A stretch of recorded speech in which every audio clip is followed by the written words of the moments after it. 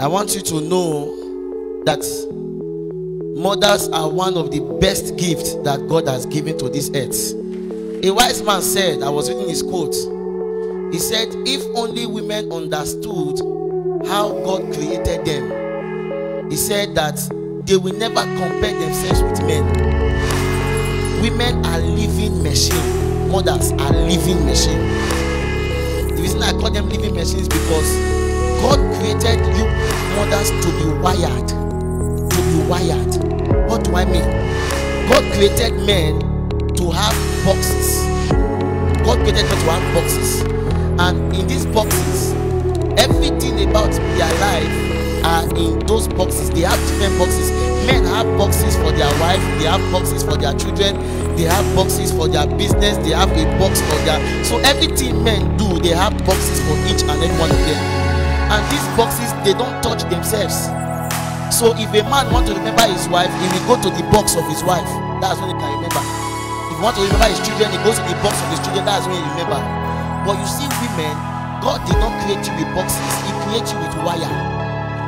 If you understand the way electric works with wire, that is how women works. Everything is connected to everything. The husband is connected to the children, children to the business, business to the school, school. That is why a woman can do many things at a time. That is why you can do many things at a time.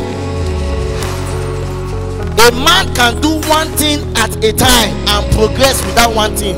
But you see a mother, her baby is at her back, she is cooking, she is cleaning, she is working, she is doing this, she is studying. But notice, men, once a man is on that newspaper, he has to focus on that newspaper. No other thing can be added to it. Men are very rigid. Before a man will look at a woman and praise a woman, you know that that woman must have been outstanding. But by the time as a woman, you have lost your integrity before your husband. By the time as a woman, you are bringing trouble to your husband. And men know that God has brought women to their life to arrange them. God brings woman to a man's life to arrange the man. So by the time as a woman, you change the ordination of God, and a man who was trying to arrange, you come into his life and he becomes more scattered. That man will see you finish. But when a man, the Bible said that Potiphar knew that it was because of Joseph God blessed him. He knew it.